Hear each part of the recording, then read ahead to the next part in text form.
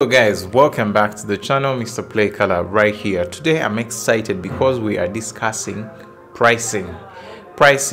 I just want to share with you guys some quick tips that will help you to price if you are especially getting started in the photography industry. If you've been in the industry for some time, maybe things are okay for you, but maybe you will as well pick one or two things to take away.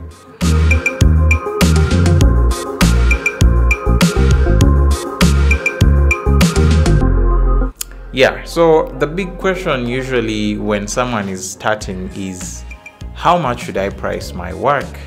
How much should people hire me for, So we just want to dive into this a little bit and understand.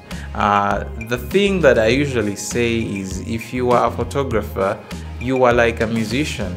We have different styles, we have different niches, so we all do not give the same product. There's no one size fits all. That's why we have wedding photographers, portrait photographers, sports photographers, documentary, and so on and so forth. So the first thing you've got to do is understand your market, understand your target audience. Who are you producing these photos for? Are you a wedding photographer? So if you figure out that, I am a wedding photographer, then you need to first of all check around and see other photographers in your area. Find out how much they're charging.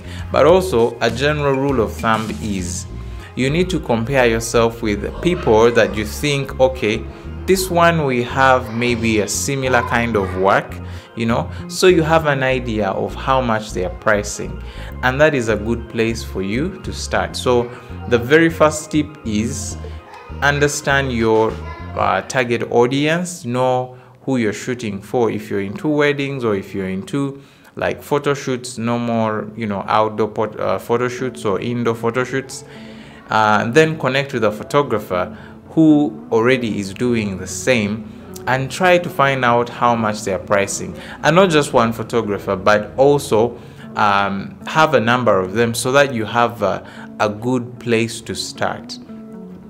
But I need to also mention that you need to find a comfortable price that you charge. You do not have to necessarily copy someone else's pricing. You could either take it a little higher or a little lower, depending, on your situation. That is number one. So the other factor that could help you set your price is factors of production, costs involved in how you produce your work. For example, you may not own cameras, but you might want to find a client and give them a price. So the first thing for you to do is understand how much you are going to spend on renting gear, on paying your team, your editors, and also producing the prints if it's part of the package. So that means if you understand the price you're going to spend, then you can actually add in your profit. The other thing is you need to understand the taxes and how the taxes work. Many photographers here in Uganda do not know about these things of taxes, and maybe some of them don't even bother paying taxes, but you have to put all this in consideration. Some of you will get opportunities where you're going to shoot for maybe government organizations or private organizations which require certain standards. They require you to maybe have clearance, tax clearance, all these kind of requirements. So that means whenever you're pricing, you need to put in mind all this, the tax and everything that involves that. So that's something for you to keep in mind, so that as you're setting your price, you're very well aware of the costs which are going off onto taxes, onto the expenses, because you need to make a profit at the end of the day. So that is something that you really have to consider. Now, the other thing that I need to throw more light on is your audience. So let's take an example. I'm a photographer here in Kampala. Kampala is the capital of Uganda, and therefore most of the time everything here in Kampala is the top. Yeah, it's where you find the premium everything. So it means the prices in Kampala are different from other regions.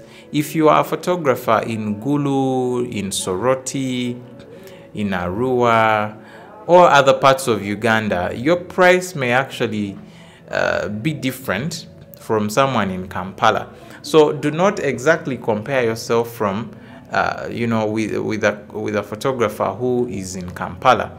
Yeah, so it means you need to understand, are the clients in Arua willing to pay a certain amount for that service? Are they willing? Because it's not just about you setting your price and being rigid about it. You need to understand the community where you live. You need to understand that these people are able to pay this amount of money for this service. So that's really, really important. So you guys, my conclusion on this matter is we are all different. We have different styles. We have different we have different tastes. We have different ideas, and we have different experiences. So there's no one size fits all kind of pricing. There's no standard kind of pricing. Everyone has their specific price based on their knowledge, based on their skill set, based on the tools they use, based on all these other factors. So if you're just starting out, you need to get involved, learn your craft, improve your work. One thing I can promise you, if people love your work, they will be able to pay a lot more for that work. If people are attracted to your brand, yeah, people are willing to pay. I have a friend here in Kampala. It's called Makula Pictures. His pricing is different from some other photographers, and people are willing to pay him. He's booked year in, year out. Yeah, because he has a certain style that is attractive to so many clients. So he is quite on demand.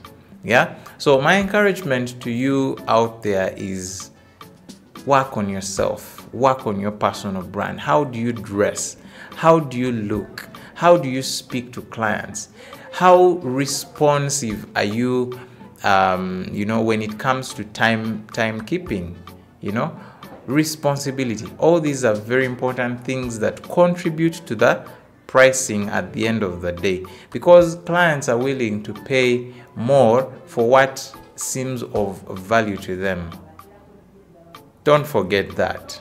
So I'll be seeing you guys in the next video. Please, if you're new here, consider subscribing. Like this video if you've enjoyed it.